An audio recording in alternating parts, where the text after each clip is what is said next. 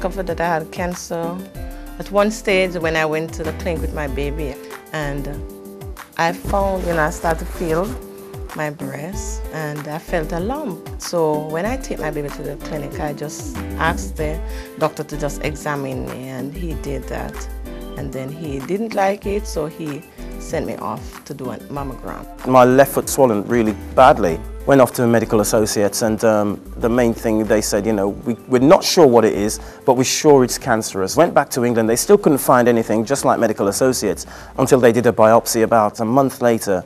Then the same evening they called and said, listen, you've got multiple myeloma, usually it's incurable. I was having a lot of bowel problems. I was having little bouts of diarrhea which I couldn't explain. I thought maybe it was something I ate, this sort of thing. I started to see blood in my stool, and I became very frightened at that point and went and had further tests and was immediately diagnosed with colon cancer. It was through my pap smears at the Cancer Society that I discovered I had stage 1 cervical cancer. It all began when I went to my family doctor, and I had blood in the stool. And, he didn't wait around. He said, okay, let's not take any chances. And he referred me to a specialist. As diagnosed with prostate cancer, my particular type of cancer was called or termed multifocal prostate cancer. Something inside knew that I had cancer before I actually knew. It's strange to say. I fainted one night. I went to the emergency and the hospital, and they told me that I was very anemic. They started giving me iron tablets. So I was taking that for a while, and it didn't improve. So I did some tests, and they found out that it was colon cancer. I would have thought when I eventually heard of the diagnosis that I would have been just devastated. I'd have just fallen to pieces. And yet, for a change, because I'm not really characteristically like that, I'll get a little excited sometimes. I was very calm. I was very scared. No one expected that, because they'll tell you that you don't start screening for colon cancer until 50. So I didn't fit that at all. So nobody was looking for colon cancer. It was initially a shock because I was very young, and I thought, well, this must be a mistake. It can't be me. But of course, cancer has no age label or doesn't distinguish by how you look. First-hand experience is kind of different. Because we all know that in Jamaica, cancer is a death sentence. But it's not. And well, here I am. In our culture, it's the thing is to naturally sort of be beaten and be defeated where these things are concerned, but I wasn't going to have any of it.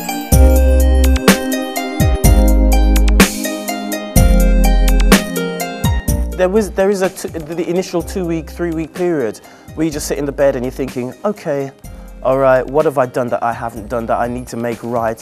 Who did I sort of, you go through all these things. There is an irrational fear. So I started reading and said, well, this thing isn't a death sentence, you can still have a normal life. You can still carry on. So what you learn to do after that initial 3-week fear, you get over it.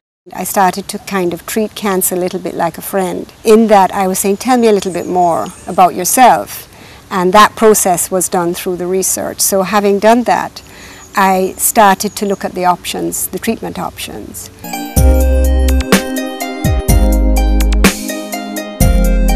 The best type of treatment for me was a radical prostatectomy. That once you remove the prostate entirely, and this is what a lot of people, really male people, fear, the sexual dysfunction and also incontinence, that is unable to control your bladder function or your urinary function. Once you have a radical prostatectomy, you are going to be faced with this. I have to remove the breast at that time, then go back to chemo again, and then from chemo stage, then after that you have the radio treatment. So it's like, especially the chemo, you really never think that you will be able to survive it.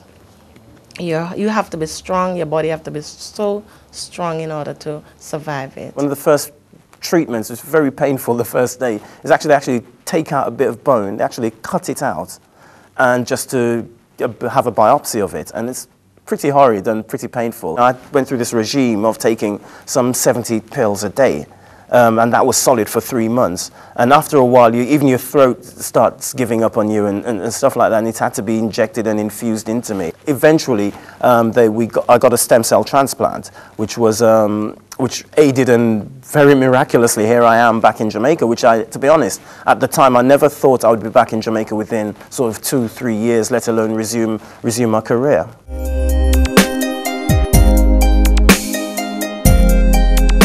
There's the constant fear. After you've had your surgery, you get back your results, you find out what stage it was. I was very, very fortunate that mine was stage 1. I didn't need to have any further treatment, no chemo, no radiation, nothing like that. And so I was very fortunate, but I still continued to be concerned about it. There's always that little fear at the back of your mind that it's going to come back, and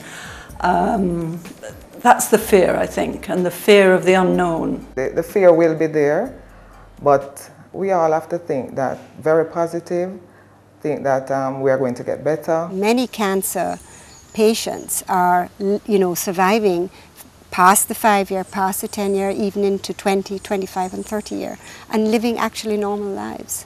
So that has been one huge change. But of course, the stigma of the fear of the word cancer carries through with us. Most people don't want to educate themselves about the disease, and if they did, they would have a better understanding and knowledge of how to cope with it. People who are diagnosed with cancer need to have hope. It is not a death sentence. Do not let the fright consume you, because if the fright consumes you, you are going to take longer to do something about it. So steel yourself, get over that fright, and get on with what needs to be done.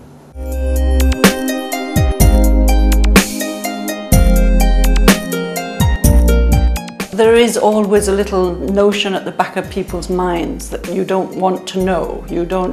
This can't happen to me, it only happens to other people. Black men in particular, they have this thing about doctors, and they're very, boy, we don't go doctor, we don't do this or whatever.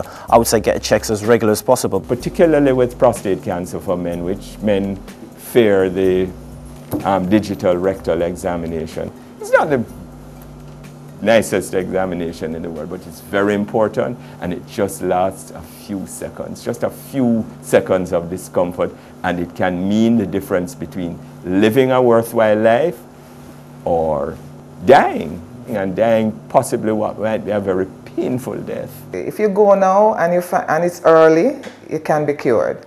If you go and it's too late, when you have to go, because at one point you will just have to go. If you're going to lay there dying, you have to go. It's too late, probably.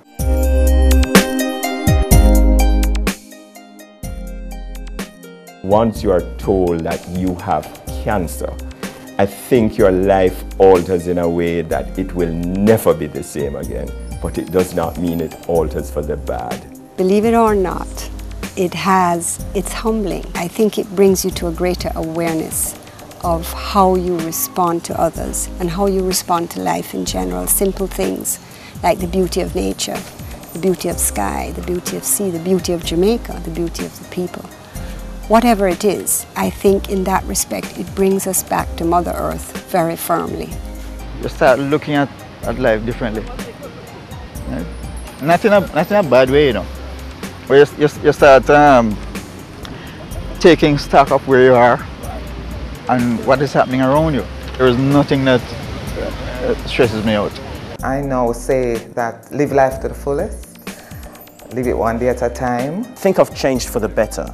I think before I just go out, do stories, and I really don't care. And don't matter, I didn't have an opinion one way or another on a colleague or whatever. Now I say what it is in all honesty to sort of get a nice reaction out of them or get an honest reaction out of them. Having had cancer, I can now say there's a lot of positive aspects that can come out of coping with the disease in a systematic and positive sense.